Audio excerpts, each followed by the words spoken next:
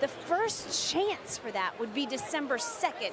So we're still looking at a little bit of time before a possible return. Okay, Jen, thank you.